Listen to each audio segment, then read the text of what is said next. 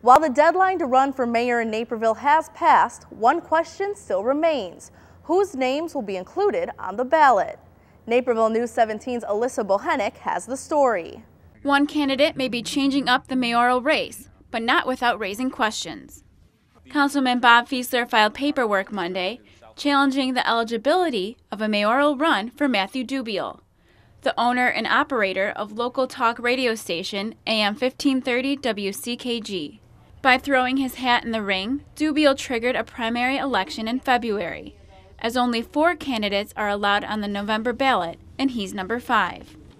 Fieseler is questioning if the area Dubiel lives in is in an unincorporated part of the city, making him ineligible for a mayoral seat. I just can't imagine that we would have in an election someone that wasn't a resident or a voter in Naperville, someone who could set tax rates and not have them apply to themselves, set ordinances that potentially don't apply to themselves. It's, the laws were enacted for the very reason that I'm objecting. Holding a primary election adds extra costs and only narrows the field by 1.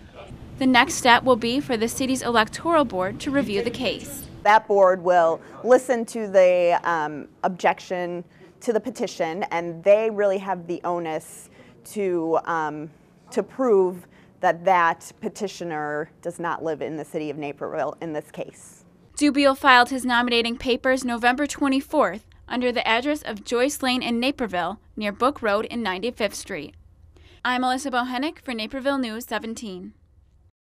2 others have also filed a challenge against Dubiel's run for mayor. The electoral board will meet Monday to hear the challenges and decide whether he is eligible.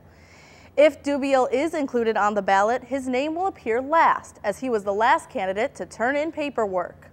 A ballot lottery was held to determine the order of the others.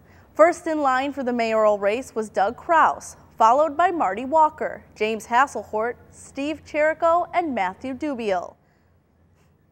As for the city council race, Kevin Coyne and Joe McElroy got the top slots, with Becky Anderson and Kevin Gallagher rounding out the bottom of the list.